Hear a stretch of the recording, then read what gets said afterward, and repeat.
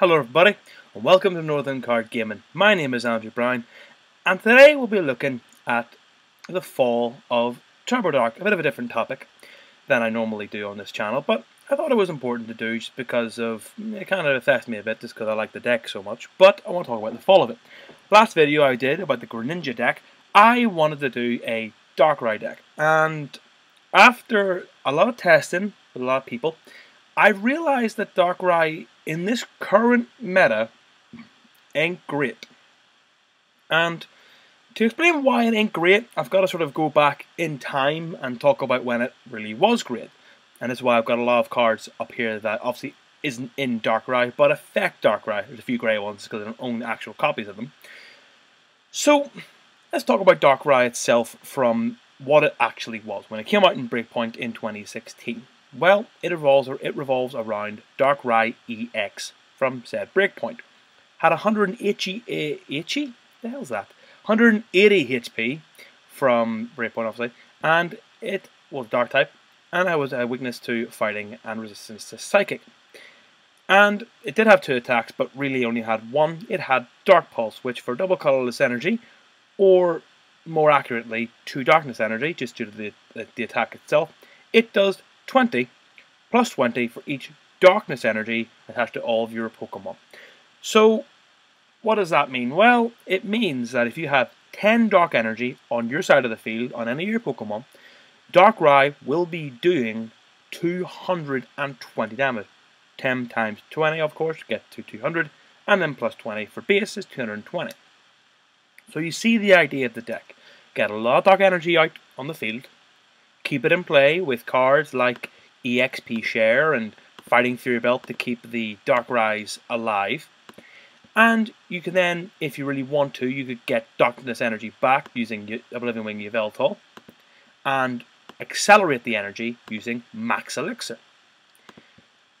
And that's how Darkrai worked. It ramped. It went from maybe a 80 in turn 1 to potentially 140, and then it kept going and going and going and going, and when you killed one, the energy just went to the bench, and the energy never left, and the attack never went down. That's why it was so good, because yes, it was slow to start, but my god, when it ramped, it ramped. If you got 2 elixirs off, that was 40 damage on the board. Another 10 for the Fighting Fury Belt, and then you got another 20, and it just kept on going. That's why the deck was so good. It did very, very well. It was very, very good, just throughout, constantly and consistently, quite a good deck. It was also played with Giratina and the Dragon energy, because Double Dragon could give 2 darkness, because it counted as any energy. And also Giratina helped out in certain matches, so that's what it was originally paired with. Eventually it evolved into a pure Darkrai with Hoopas and Shaymins, because Hoopa could get all the Darkrai's, and then obviously Shaymin is Shaymin to draw more cards, to get into more elixirs, to get more Darkrai's evolving and creating and destroying.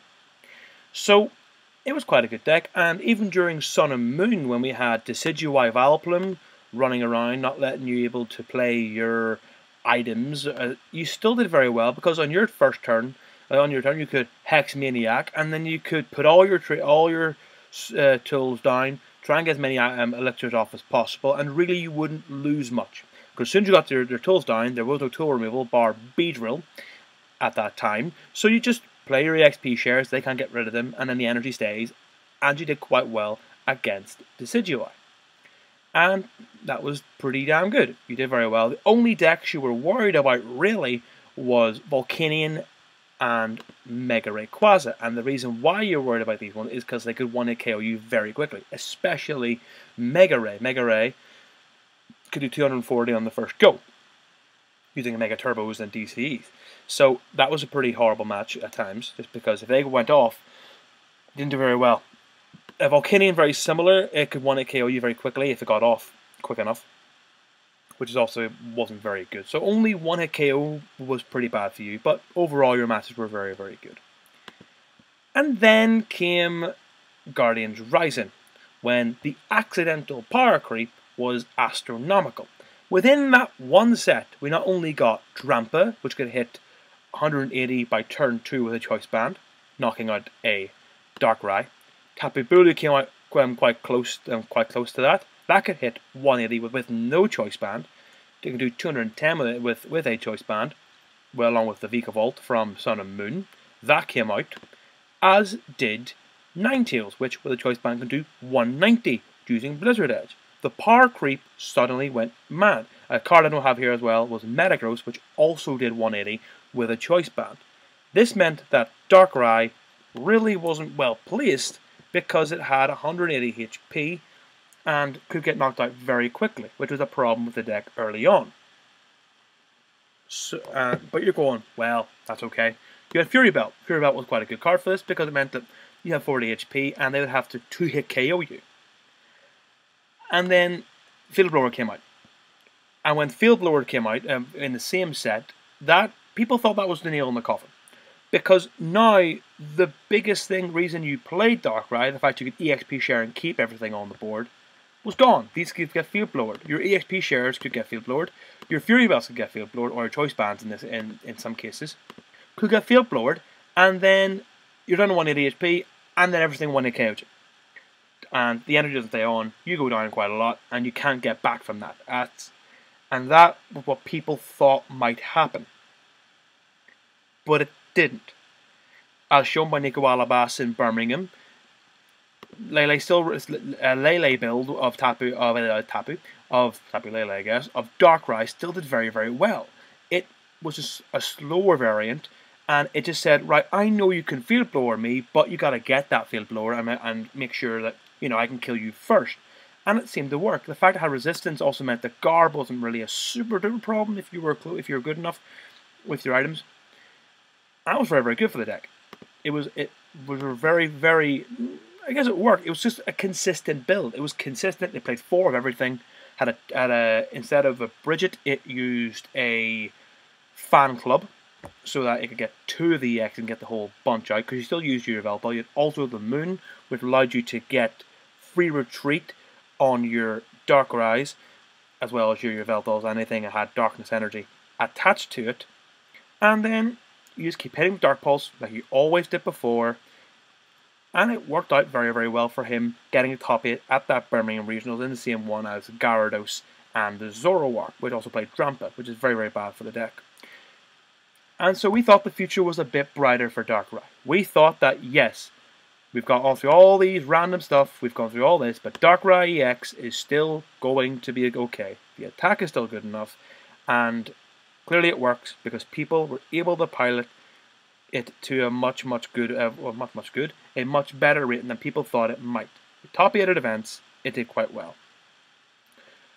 But then Burning Shadows came out, and we thought, oh my god, we've got a Darkrai GX, Restoration Darkrai.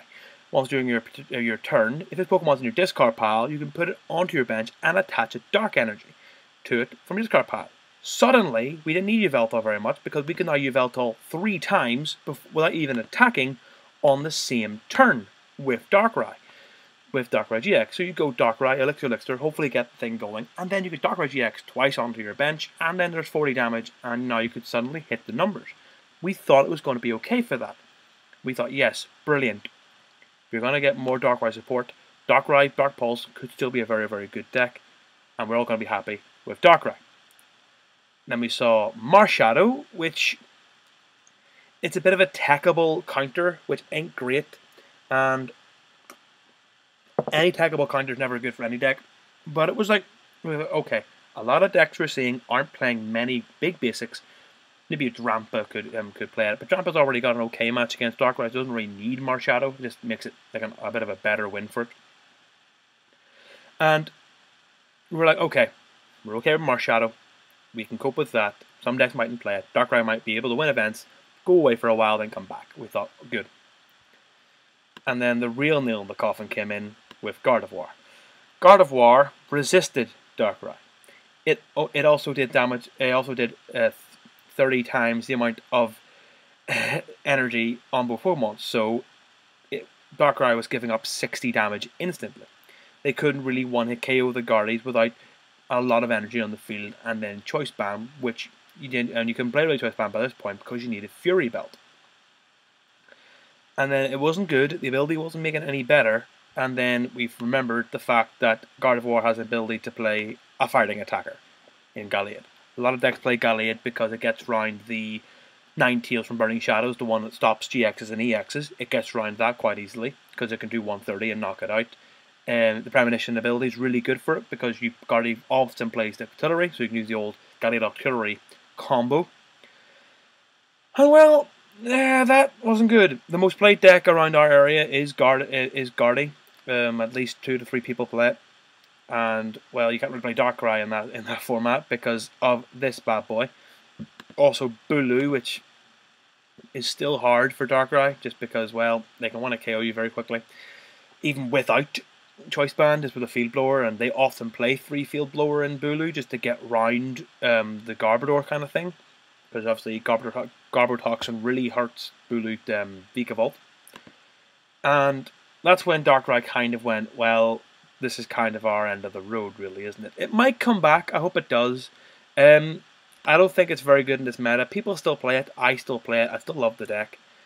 It's just, I don't think it's very well versed. I think the typing's not great. The weakness is really not good.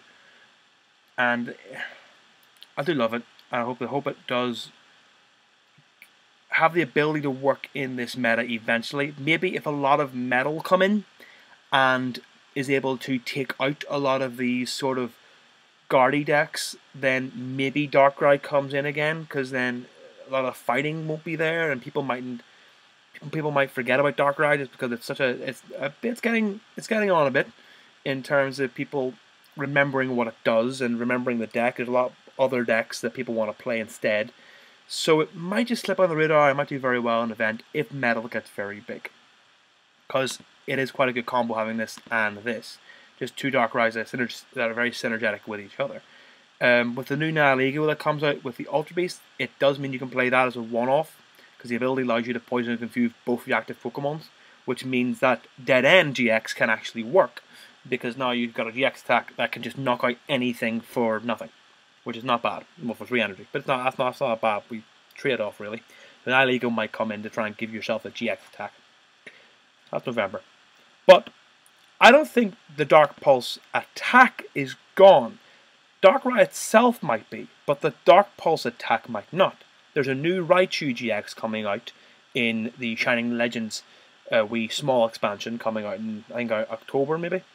And that has 2 attacks again, but it has the same attack as Dark Pulse, 20 plus 20 for each lightning energy.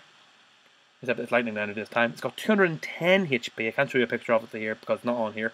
I'm just telling you what I've got from memory.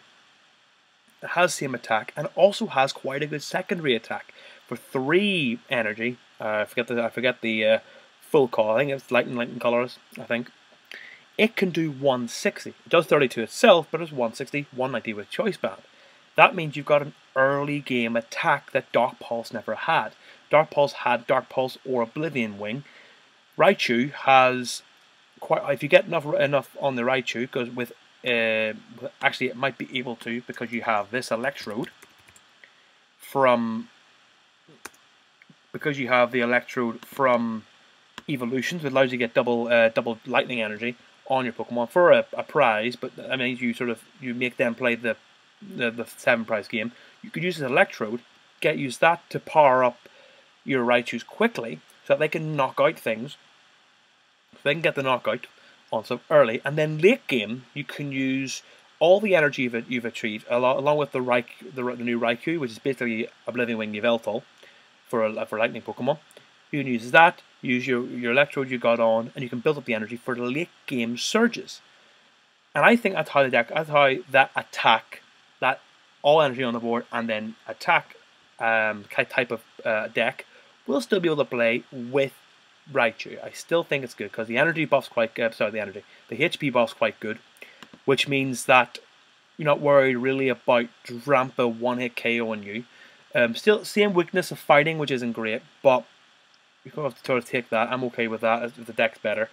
You'll have to Elixir to Pikachu, not Raichu, because it's an evolution. You could, I guess, Elixir to your Lele's, or maybe even play the Breakthrough Raikou as like a wee secondary attacker kind of thing. You can also Elixir to that and have lightning on the board. So that might be how Dark Pulse itself lives on. It might live on through Raichu GX. But as for this Dark Pulse and this Darkrai, I think it might be curtains for it. That's why I think it's the fall.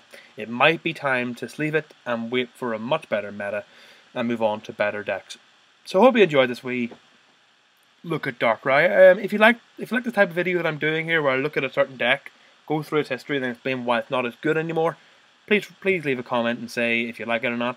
Or that's up to you. That's up to you if you want. Hopefully you like it. I hope you like doing these sort of videos, because I like doing these videos. I like telling people why a deck's good or bad, or not bad, but not using this more format anymore.